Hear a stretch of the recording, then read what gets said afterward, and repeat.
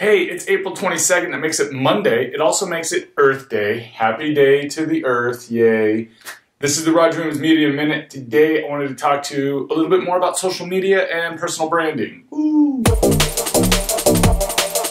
So, listening to the Social Media Podcast Pros podcast with Jay Baer, and I might have screwed up the name on that, but anyway, it's a good podcast if you're in marketing and you do interesting stuff with marketing. You should definitely subscribe to it. It's free and it's very interesting. Jay Baer's a very smart guy. He's got great guests on, and today's guest, he was talking about personal branding.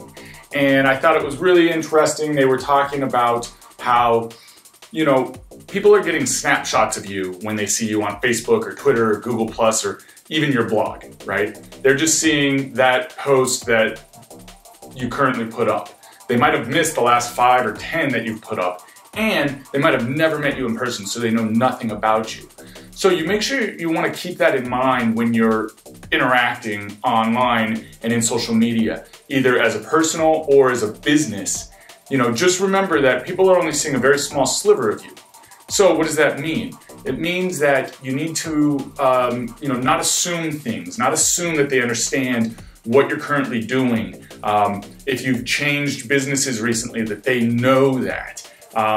If you're talking very specifically about your industry, they might not have picked up on that. So you need to make sure that you've got these assumptions in mind when you're interacting on social media. Also, remember, nobody really cares about a dream unless they're in it. What that means is you can talk about your dream all you want, but if you want other people to interact with you, you need to get them to understand how they might interact with that dream. Whether this is your personal goal of, making it to the moon or starting up a big company and making a whole bunch of money, how are other people going to be able to benefit from that dream? That's how you're going to get people in and involved on that. So Social Media Pros Podcast, great stuff. This current episode, highly recommend listening to. Even if it's in the background and you're doing other stuff, you'll pick up on a bunch of different things regardless. The other thing is Dale Carnegie's How to Win Friends and Influence People. This book has been around forever. If you're in sales or business at all, you need to make sure you read this. Honestly, though, I think that every single human being should read this book. The title of it is very manipulative on the surface, How to Win Friends and Influence People. Oh, well, geez, that sounds like I'm not gonna have to be myself. But the reality is that when you get into the book, what you figure out is you have to be yourself in order to win friends and influence people. And you need to be honest and genuine, and you need to get other people to like you and to buy into what you're talking about.